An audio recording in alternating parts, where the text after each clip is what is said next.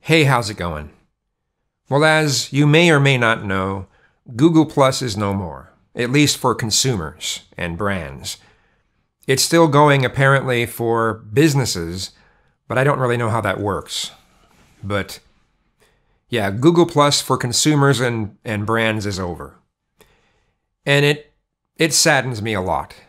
I preferred it as my social media platform. The reason why is, okay, I'm going to give some examples of something. Okay, let's say you're at a party where everyone's wearing suits. There's smooth jazz playing. They're serving mixed drinks and they have a little umbrella and then the fruit on the glass, that sort of thing. You're going to have very different conversations than if you were at a party where there's rock playing, everyone's dressed casually, some ripped clothes here and there, and people are having sex on the couch. Okay, at that party, you're probably not going to have very intellectually stimulating discussions. You're probably not going to talk about philosophy. I mean, it could happen, but it's not nearly as likely.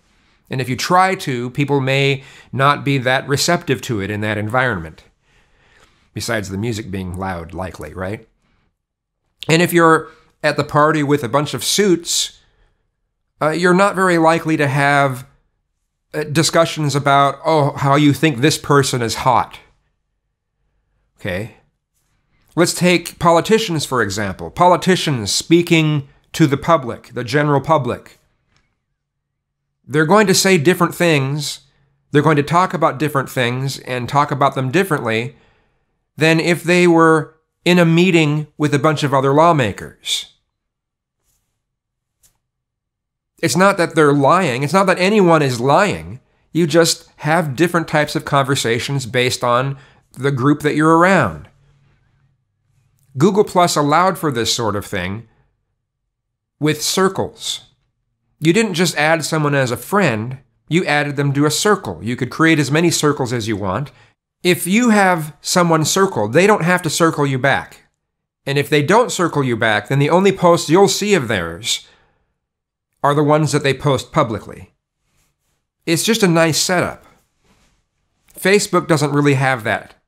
I mean, you can create groups of friends, but it's a pain in the ass. And still, by default, you just friend someone and then have to create the groupings afterwards. But on Facebook, if you like someone's post and their post is public, there's nothing you can do to stop that from being seen by all of your friends. You know, especially in the activity bar. On Google Plus, you could turn that kind of stuff off. They gave you the options. You could keep things a little more private, a little more sectioned off. Facebook, I mean, the way that Facebook looks at privacy, I mean, on Facebook, there's lots of posts that I don't click like on because I don't want it advertised to like my straight friends. They don't need to see that I liked a post, I liked this picture of this guy.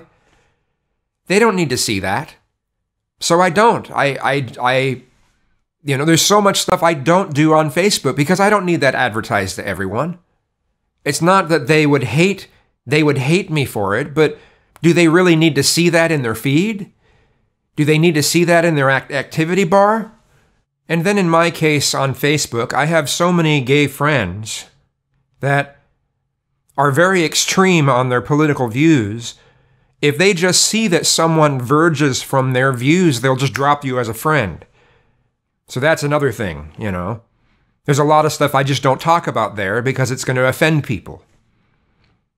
I don't go on public groups to talk about politics. I just stay out of it. There's a whole bunch of shit I just don't even talk about.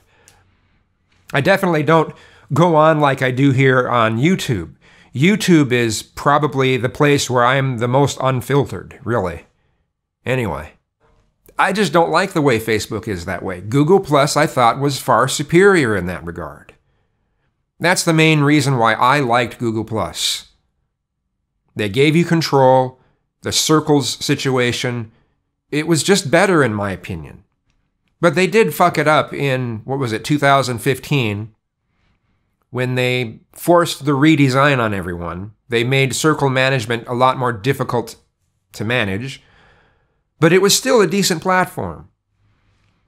I wish Google would have actually listened to their users, though, but they didn't. They kind of doubled down on their stuff. And that's probably why it lost so many users. And then they're like, oh, well, we don't know how to make Google Plus what people want, so we're going to shut it down because people aren't using it anymore. Well, if you wouldn't have fucked up the interface, people would have still used it. But as you know, here on YouTube, Google doesn't really listen to its users. That's just how they are. So, but I'm very saddened by the demise of Google Plus. I thought it was far superior.